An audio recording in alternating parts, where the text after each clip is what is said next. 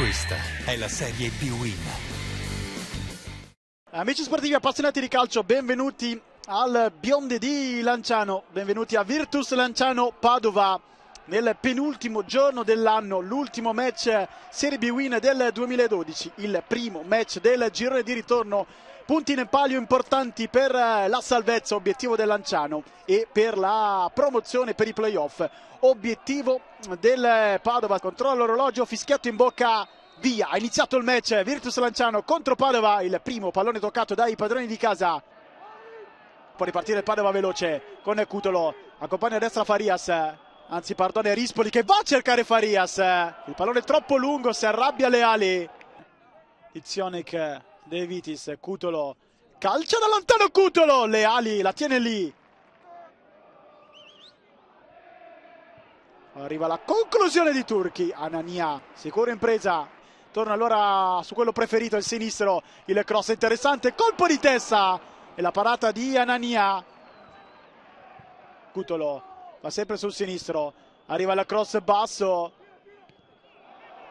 poi sbaglia, rinvio Turchi, Rispoli con il destro, Leali con un miracolo, palla ancora buona, Renzetti, sarà calcio d'angolo per il Padova. Turchi al cross, se Edoardo svirgola, palla che rimane lì di Cecco, poi Falcinelli, il salvataggio da parte di Edoardo, arriva il fischio di Paretto, cartellino giallo e calcio di rigore. Va con il sinistro, palo! Lanciano che sbaglia il calcio di rigore al minuto 37. Qui sbaglia Mammarella, Cutolo rientra sul destro, va da Rispoli, area di rigore, può calciare Rispoli, lo fa Leali! Fischietto in bocca, si riparte. Rinvio dove c'è Volpe, Turchi, con l'esterno da Volpe, con il sinistro Volpe!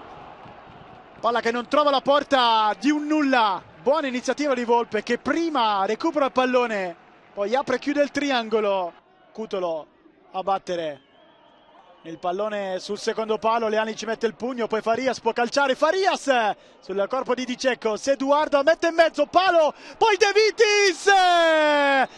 Vitis 1-0 Padova al minuto 16 della ripresa. De Vitis,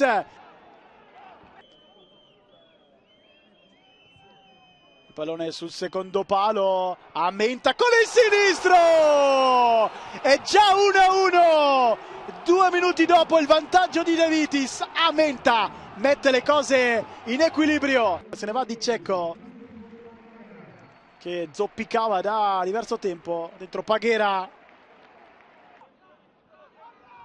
Volpe, Turchi ignora Mammarella, sceglie il cross, il colpo di testa e gol di Paghera, 2-1 al minuto 32, appena entrato fa esplodere il Biondi.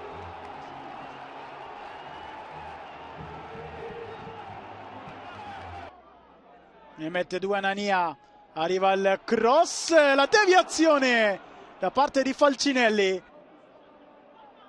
Va Mammarella, Anania con i pugni allontana la minaccia, a tenere sul pallone, a giocare con il cronometro, non c'è più tempo, arriva la parola fine di Paretto, vince il Lanciano 2-1 sul Padova.